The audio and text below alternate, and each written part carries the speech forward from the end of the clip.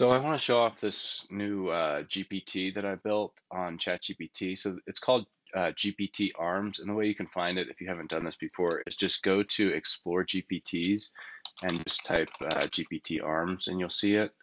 And you just click on it and start chat.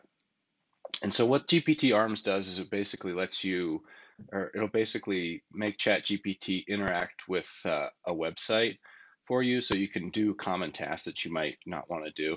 So a good example could be, renew for me, Colorado car registration. So you just tell it to do something, and it'll actually start interacting with with the web.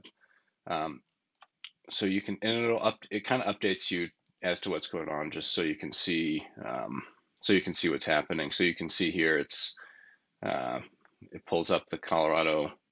I guess it pulls up a Colorado website, and it figures out what you need to do, which is kind of nice, especially for like renewing car, because it's always so annoying reading and going through all this stuff. Um, uh, so it goes to the let's see, yeah. So it goes to the online registration. Basically, goes here where you need to go. Um, so it does. You need some information. So I'm just going to tell it. So yeah, it just keeps going. Please provide the required details so I can proceed. So you can also input information. So I'll just say use dummy data. I already re-registered my car, so um, but just so you can see how it fills out forms and continues to do stuff. So you can do a lot of different things like track UPS packages, make reservations online. You know, you can log into your Amazon account and view your orders and even place orders and stuff like that. And it updates you as it goes. So, but anyways, I just wanted to show it off.